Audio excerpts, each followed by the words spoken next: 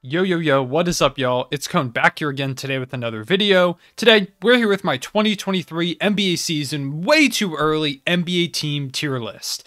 That was a lot to say. Basically, I'm just going to go ahead and rank each team in these 5 tiers that I've made. The contenders, which are the teams that I think have a good chance to win it all. Borderline contenders, which are kind of on the cusp. You know, you could consider them a contender, but I think they're kind of just on that fringe. Playoff locks, which are teams that, barring a big injury, I think will probably be in the playoffs. Your fringe playoff teams, these are like your lower seeded play-in teams most likely, or teams that are right on the cusp. And then last, we have teams that are going for victor, teams that are either tanking or I just don't think will be great this season. So those are your tiers. I won't spend too long on this intro. Leave a like and subscribe if you do enjoy. Tell me which tier your favorite team should be in the comments below. Let's go ahead and get into it. Starting off with the Philadelphia 76ers. By the way, these teams are just in random order.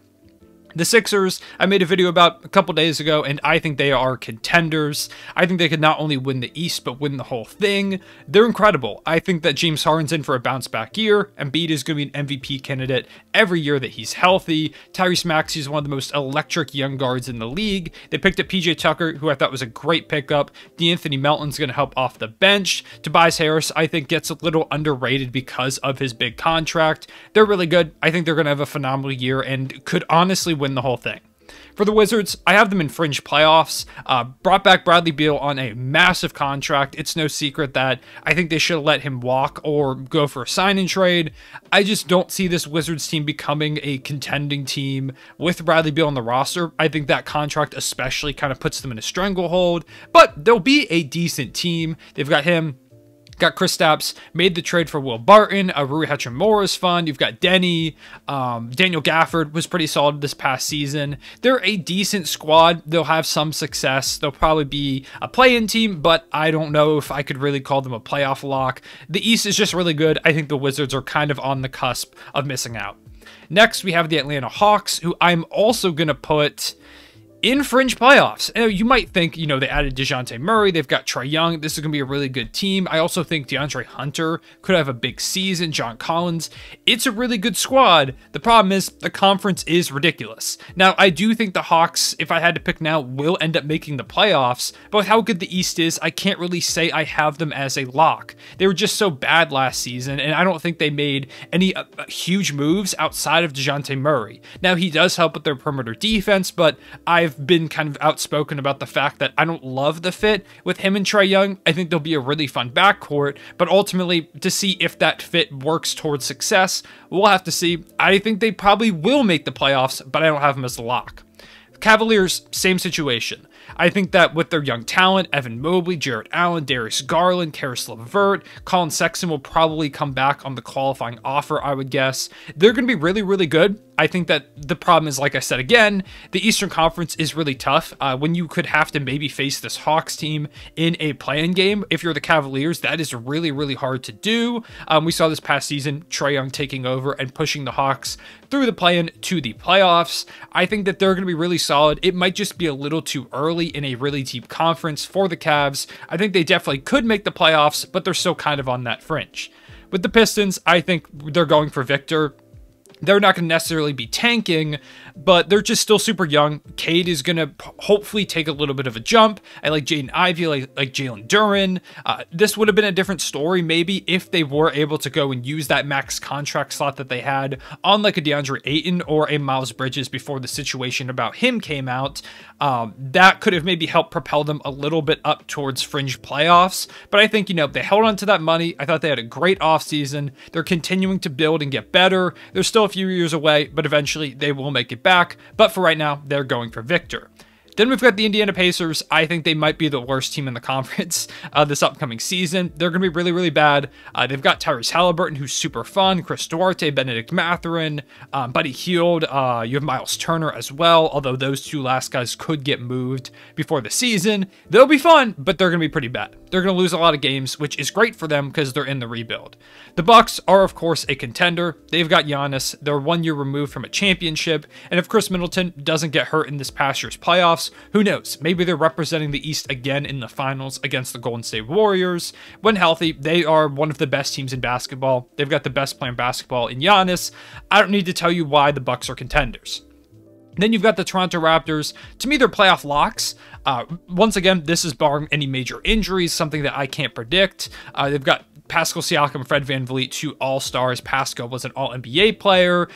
They brought in Otto Porter Jr., who I like his fit a good bit. Drafted Christian Koloko, who's a fun big man for them, which they desperately need. Of course, they've got Gary Trent Jr. Scotty Barnes was incredible this past season. In his rookie year, OG Anunoby could maybe make a jump. They are, in my opinion, a lock to make the playoffs. If they have some huge development from young guys, maybe they could push into borderline contender, but they just don't have that superstar caliber guy to put them in a tier like that.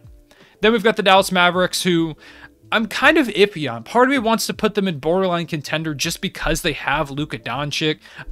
They just had a great run to the Western Conference Finals. They picked up Christian Wood. I think they're going to be really, really good, but I can't decide if I want them in playoff lock or borderline contender. So for right now, I'm going to put them in playoff lock. I might move them up before the end of this video. I am worried about how they're going to do with Jalen Brunson being gone, but it's Luka. They were really, really good this past season. Got a lot of great 3-and-D guys. I still do think that Christian Wood's more of a 4. I would like, or I guess they do have JaVale McGee as well. So, you know, he's kind of a center, but I would have loved to see them go out and get a guy like a Miles Turner. Didn't end up happening, or at least not yet. Maybe they make that move before the season ends, but for right now, I'll go with playoff lock. Maybe I'll change that. The Denver Nuggets, I'm going to say they're a contender. I've been outspoken that I think the Denver Nuggets are going to be incredible this upcoming season. Last time we saw them fully healthy was after the trade deadline when they picked up Aaron Gordon, and they won 8 straight games. They look like the best team in the league with the lineup of Jamal Murray, Will Barton, who will now be Kentavious Caldwell-Pope, Michael Porter Jr., Nikola Jokic, Aaron Gordon. That 5-man squad was absolutely ridiculous. Now they've got guys like Bones Highland to come off the bench, alongside some other guys as well. They picked up, like I said, Kentavious Caldwell-Pope, who I think is a really solid 3-and-D guy. Ish Smith is a solid guard to come off the bench. I think the Nuggets are going to be really, really good, led by the 2-time MVP in Jokic. They will be a contender. The Grizzlies, for me, are the first borderline contending team. If their young guys continue to make leaps, Ja gets better, Desmond Bane gets better, some of those other young guys, I could see them maybe pushing up to contender, but for right now, I still think they're too young. I think they're still a tier below these other teams in the West that you'll see in a little bit, but I do think that they could be borderline contenders this season. The Minnesota Timberwolves, to be honest, part of me wants to put them as borderline contender. That's how much I believe in what they did this offseason, but I'm going to slow down. I'm going to say they're a playoff lock, but if they do end up being one of the top teams in the conference, just know that you heard it here first. The San Antonio Spurs, going for Victor, they're going to be the worst team in the NBA in my opinion. Keldon Johnson's going to have a great season, same with guys like Devin Vassell. I think that Josh Primo could have a pretty good year, getting more minutes. Still one of the youngest players in the league. I wouldn't be surprised if Jakob Poeltl's moved at some point before the season starts. They're tanking. They are just absolutely tanking. Then you've got the Utah Jazz, who they haven't traded Donovan Mitchell yet, but without Rudy Gobert, they're going to be really, really bad. They did pick up a lot of decent role players, but not having Gobert really is it's going to show how much they relied on him defensively. They're going to absolutely every team is going to have the chance to put up 150 on them on any given night. The only reason they might not is because of Jared Vanderbilt pretty much every single night. So I think that eventually they're going to trade Donovan Mitchell, probably to the New York Knicks. Maybe apparently like the Wizards are in on it. So we'll see what happens with that. But I do think that they're going to be going for Victor. Then you've got the Los Angeles Clippers, who are a contender. They are one of the early favorites, in my opinion, to win the whole thing. They're really, really good. Probably the deepest team in the league. You've got Norman Powell, John Wall now coming into the fold of things alongside Kawhi Leonard, Paul George, Zubac. Off the bench, you've got like Marcus Morris, Luke Kennard, Reggie Jackson. It's an incredible team. Amir Coffey as well. Brandon Boston.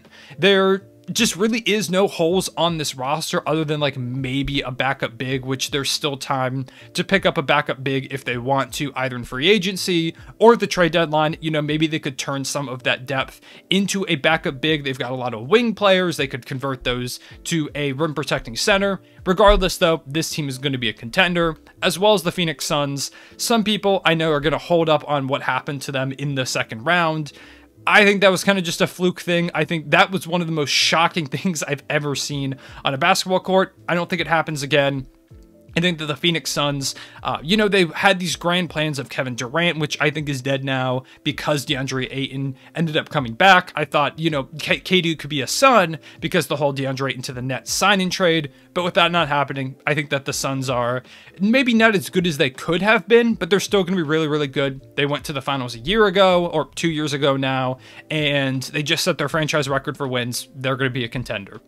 The Trailblazers are going to be a fringe playoff team in my mind. I think they'll end up in the play-in. Damian Lillard, he wasn't healthy last year, maybe the year off. For the most part, will give him the ability to come back bigger and better this upcoming season. They just signed Simons and Nurkic to big deals. Simons could have a breakout year. They did pick up Jeremy Grant, who I think is going to be solid for them. They've got Josh Hart. They're a decent team. They're just not as good as some of these other teams in the West that are ridiculous. Then you've got the Sacramento Kings, who I'm going to go ahead and put them in fringe playoffs. I think that they'll probably be like an 11 or a 12 seed. Maybe Keegan Murray really is the truth like we've seen him be in the Summer League and they make a leap into the playoffs. But I do think that they are going to end up missing out on it. I just think the West is too good. With the New York Knicks, I'm going to put them in fringe playoffs as well. They're not outright tanking. They'll be a fine team picking up Jalen Brunson. Maybe RJ Barrett takes a leap. Julius Randle bounces back at least a little bit. There's no way he's as bad as he was last season. Mitchell Robinson, they brought him back. They're going to be a fine team. I just don't think, once again, they'll be able to make the playoffs. Or maybe they make it in through the play-in, but at best, I think they will be a play-in team towards like the 9-10 spot. Then you've got the Pelicans, who I have as a playoff lock. This is another team that I think could shock the world and end up becoming a contender this season. CJ McCollum, Brandon Ingram, Zion Williamson, Jonas Valanciunas, Herb Jones. It's going to be a ridiculous squad, as well as some guys off the bench like Trey Murphy, who I think could have a really, really good season for them. Jose Alvarado just became Chris Paul's arch nemesis.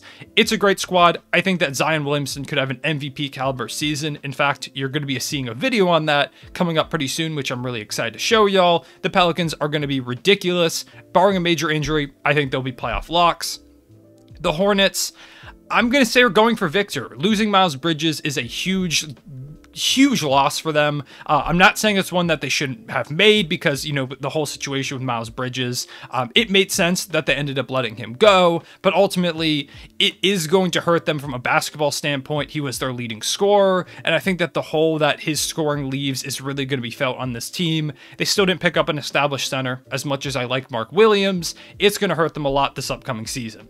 Houston Rockets also going for Victor. Another team that's young, rebuilding, still on the come up, but ultimately it's just too early. The Miami Heat, I'm going to put in borderline contender. It feels wrong when they were a win away this past year from making the finals, but so many teams around them got better, like the Bucks and the Sixers, who I have up in the contender tier, but the Heat didn't do much to get better. They brought back Victor Oladipo. They ended up losing out on PJ Tucker to the 76ers, their main competition, or one of their main competitions in that conference.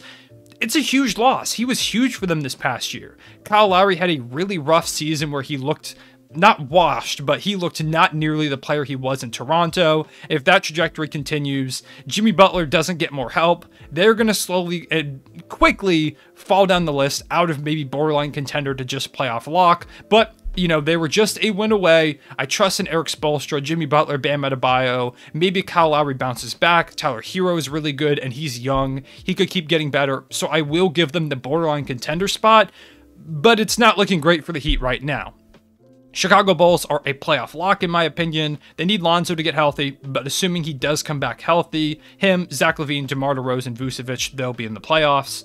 The Brooklyn Nets, I'm going to have as borderline contender just because of all the drama surrounding things. Just on paper, regardless of the KD or Kyrie stuff, KD, Kyrie, Ben Simmons, alongside the role players that they have, this is a team capable of winning a championship, in my opinion, or at least competing out in the Eastern Conference. However, with all the drama involved with KD wanting to be out, I'm not going to put them up in the contender spot. I just can't do that. I do think KD and or Kyrie gets traded before this upcoming season, so they're going to fall down into a team that's going for Victor ultimately, despite not having draft picks. But I think that the Brooklyn Nets, if, the roster stayed the way it was, which I don't think it will, would be a borderline contender. Thunder, we're going for Victor. I think we will be around like the 12-ish spot, maybe in the Western Conference. We're better than a couple teams, but we're definitely worse than quite a few. The Golden State Warriors, of course, will be contenders. They just want it all. You know, they are only going to get better when the young guys improve. They did lose Gary Payton II, Otto Porter Jr., guys that are going to hurt ultimately, but they held on to Kevon Looney, which was a huge hold on to. Dante DiVincenzo, I think, will be really solid there. Kuminga and Moody, I think, will be ready to step up. Jordan Poole. They've got Steph, Clay, and Draymond. They used to have KD, but not anymore. Steph, Clay, Draymond, Andrew Wiggins, who was just an all-star this past season. They're going to be a really good team. They just won it all. They'll be right back in the mix of things, as well as the Boston Celtics, who just went to the finals. Regardless of if they go for a KD trade or not, the Celtics are going to be right in the thick of things in the Eastern Conference. They went to the finals and only got better, adding Gallinari and Malcolm Brogdon, two pieces that I like a lot for that team. The Lakers, I'm going to go with fringe playoffs. They've got LeBron James, they've got Anthony Davis, Russell Westbrook. It did not end up as a good fit. They're trying to still trade him, but even if they don't, I don't think it'll be as bad as it was last season. I think that they'll gel a little bit better, even if the fit is still super awkward. They're not a contender by any means at this point, but, you know, maybe they make the playoffs. And finally, the Magic are going for Victor Wembanyama. So that is my tier list of NBA teams at this point. Let me know what you think I got wrong, which team should be moved. I was going to think about moving the Mavericks, but I think I'll leave them there in playoff locks for now. They could be moved up to borderline contender. I'm just kind of worried about the whole Jalen Brunson situation. So I'll just leave it like this for right now. Let me know what you think of this in the comment section below. What I get right, what did I get wrong, especially with your favorite team. Educate me if you think I'm an idiot. I appreciate y'all watching. Please do like and subscribe if you did enjoy. I'll see y'all later. Real One, say it back.